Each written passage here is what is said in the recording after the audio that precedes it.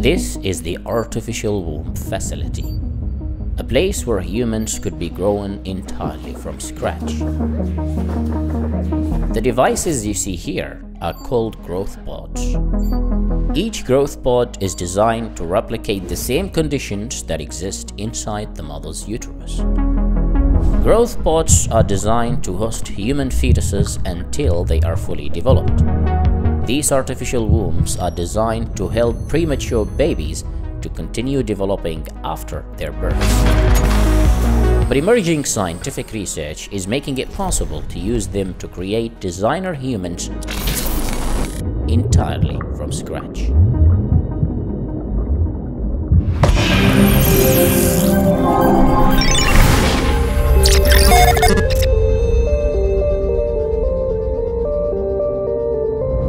Every human fetus requires around 37 weeks inside the mother's uterus to fully develop. And then comes birth. But not every human has this biological luxury. In fact, every year around 15 million fetuses are born too early, and approximately 1 million of them die due to birth complications. The minimum number of weeks in which a developing fetus must stay in the womb is 24 weeks. If the fetus is born before that, the survival rate will go down.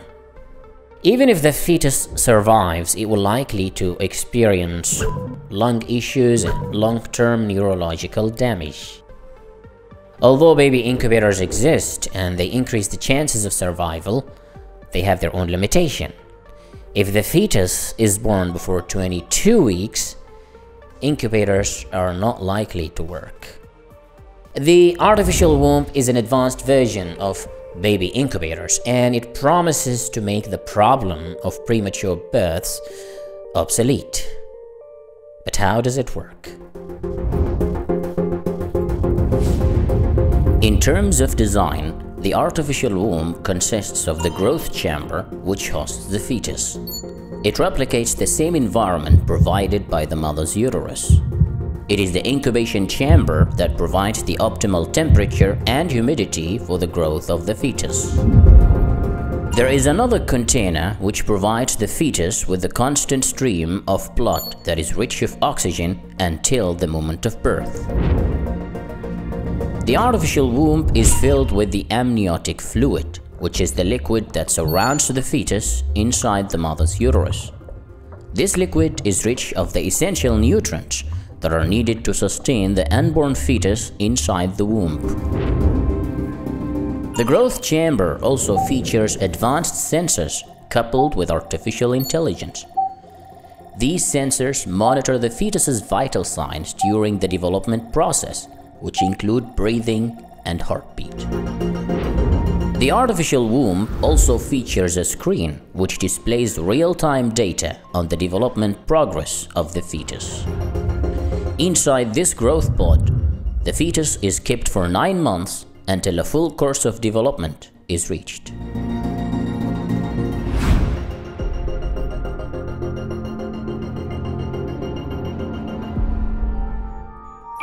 The concept of growing babies inside an artificial environment is called ectogenesis. Ecto means outside and genesis means formation. And it isn't really new. The history of the artificial womb dates back to the early 1950s. The first design of the artificial womb was patented by Emanuel Greenberg back in 1955. He developed the concept with the hope of helping premature babies to continue developing after their birth. Back then, baby incubators already existed, so no one really moved forward to building the prototype of the artificial womb. In the 1990s, researchers at Tokyo University's medical department tested the artificial womb to see if it actually works. They removed a goat fetus from its mother by C-section. Then they placed it in a rubber womb filled with artificial amniotic fluid, and the little guy was delivered 17 days later. In 2002, scientists built mini artificial wombs using cells extracted from the uterus itself. These lab-made wombs allowed embryos to attach themselves to their walls, just like the natural process. Even though the embryos began to grow and develop, they were terminated 5 days later due to ethical concerns.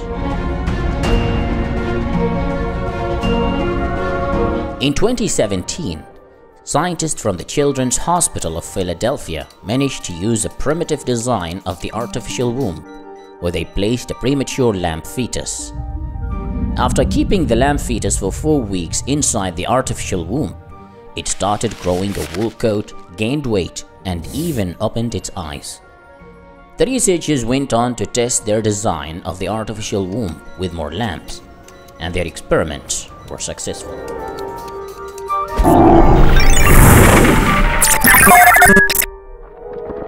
As of today, the real artificial womb is no more than just a plastic bag filled with amniotic fluid. It doesn't look like much, but it serves its purpose, allowing premature fetuses to continue developing outside the mother's uterus.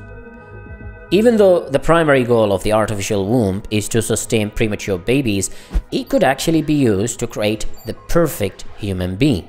By engineering a human being from scratch, we can redesign ourselves to be more resistant to diseases and to achieve more intelligence and better looks. And babies who are born in such a way are called designer babies or designer humans, because they have been customized and designed by another human being before their birth. To create the perfect designer baby from scratch, you don't need something sophisticated actually. All you need is just a skin cell.